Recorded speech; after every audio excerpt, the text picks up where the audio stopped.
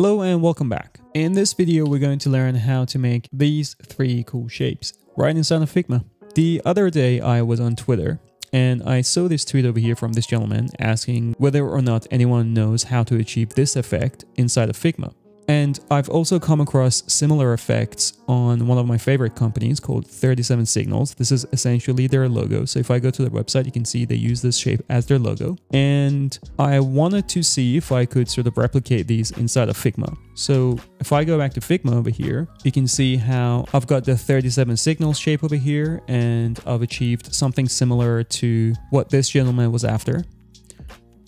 And I wanted to share this tutorial with you guys to walk you through building similar shapes inside of Figma. Although they look complicated, they're actually much easier to do than you think. It's essentially a combination of a few simple shapes and the usage of a tool inside of Figma called Union. The way that you access Union is I'm going to draw 2 shapes, select both, and when you select both of the shapes, you get these Boolean groups and union selection. That's essentially what we're going to use to implement every single one of these shapes over here. I still do not have the new UI. I've got the old UI. Inside of the old UI, when you select both shapes, you get the option up here. On the new UI, I have saved it on my Spacedock account. When you select both shapes, you should get it on the right-hand side panel over here, and it's essentially the same tool. Let's get started.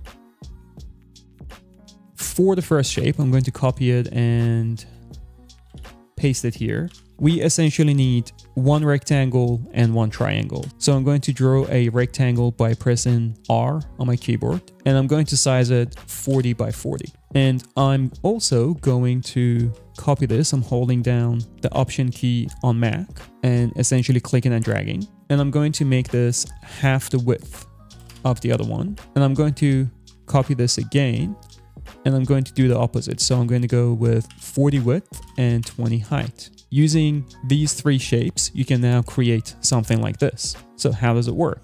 I'm going to select all of my shapes, and I'm going to change the border radius to 40. I'm going to change the color to white, and let's get to work.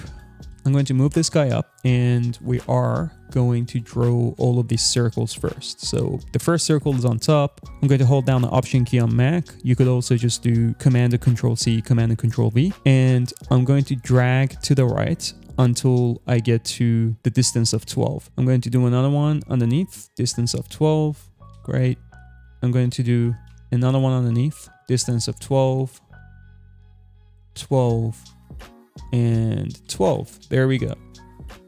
Next, I'm going to grab this shape, this pill shape, and essentially just move it there. I want to make sure that I have the same distance, 26, 26 top and bottom.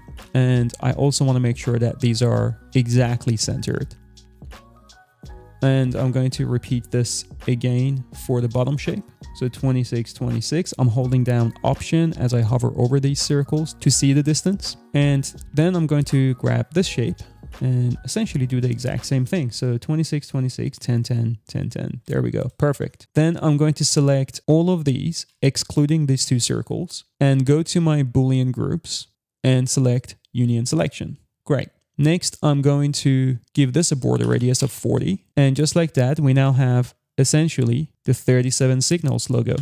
If you want this to be scalable and you no longer want to edit this any further, what you could do is to select all of your shapes, press either Command E on your keyboard or right click and just go flatten. When you do that, now these are no longer individual shapes and they are just one simple shape, which makes them much easier to scale down, scale up, do whatever that you want to do with. So I'm going to delete this and we're going to place this at the center of the page. And let's move on to the next shape.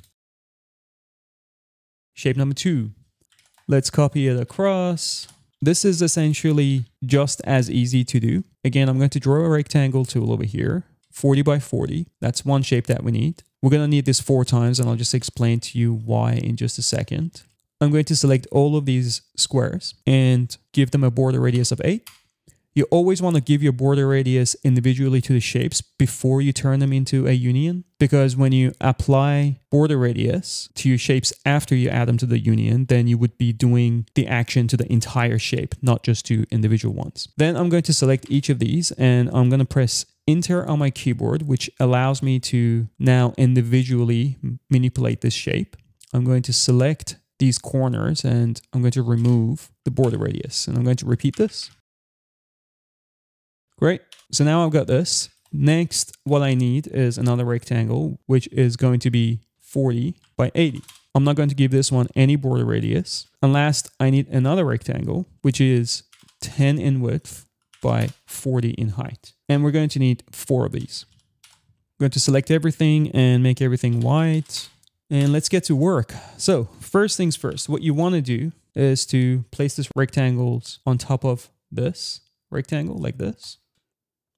Then I'm going to select them individually. The first one's going to be 45 degrees. The second one is going to be negative 45 degrees. The bottom one is going to be negative 135. And this other bottom one is going to be 135. Then I'm going to grab them and move them inside of this rectangle. And I'm going to move it around until I reach 26 and 26 from each side. And I'm going to repeat this process. So 26 and 26, close enough. I'm going to do a similar thing here. 26 and 26. Don't worry about it if it's not exactly.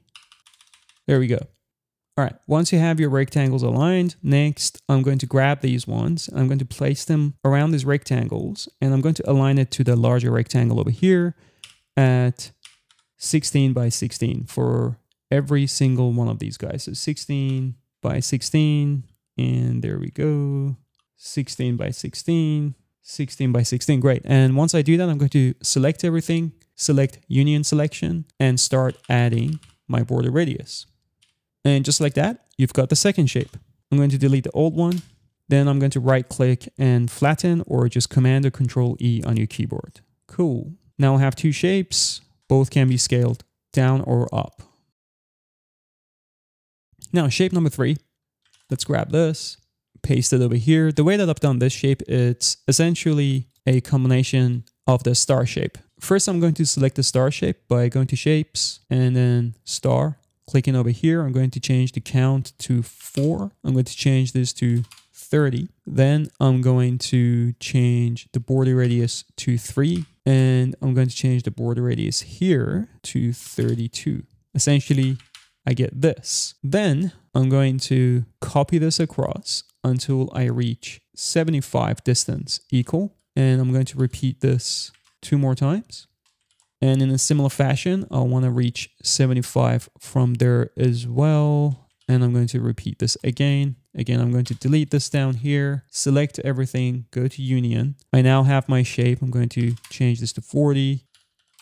And just like that, I've got my final shape. I'm going to press Command E or Control E on my keyboard to flatten it down. And that is the final shape. All right, that's all of these shapes. As you can see, just using the Union tool and a bunch of simple shapes, you can achieve really cool patterns inside of Figma. I hope you enjoyed this video. Let me know if you have any questions down below. Don't forget to like and subscribe. And this video was sponsored by SpaceDuck, which is my own company. More about this sponsor now. Thanks for watching.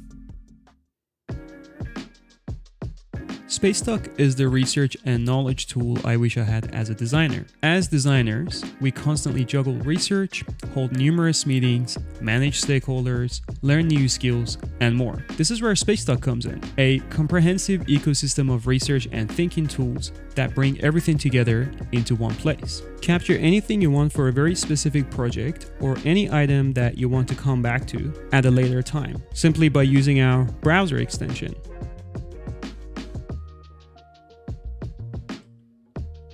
Every item that you capture is automatically titled, tagged, and embedded within the library, allowing you to search for it later in a way that aligns with the way that you think.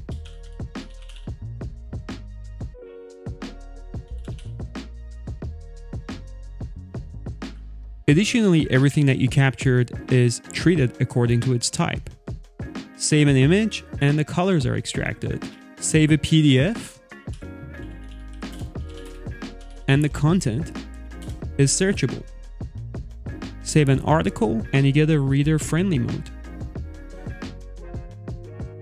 save a YouTube link, and you get the YouTube preview.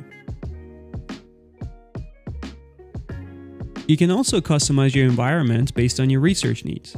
For example, when working on a project for a client, you can create categories to organize similar content and add custom properties based on your use case. So for example, you can see how I have all of this custom data attached to this component. In the same way, you could do the same thing for your customers. This is a profile on Alina, but she is also attached to a customer interview that I've done with Alina, which has a relationship. I've added her as a customer. And this is the customer interview that I've done with her. All within one place, all searchable. You can then consolidate everything in spaces to create a focused project environment. Set up workflows to track your work, like this. And invite clients and contributors to collaborate with you on a project. Of course, this is just one use case, but there are many ways to use Spacestock to capture content, research, inspiration, learning materials, and more, and then later use it within your projects. Give it a try today, and thank you for supporting this channel.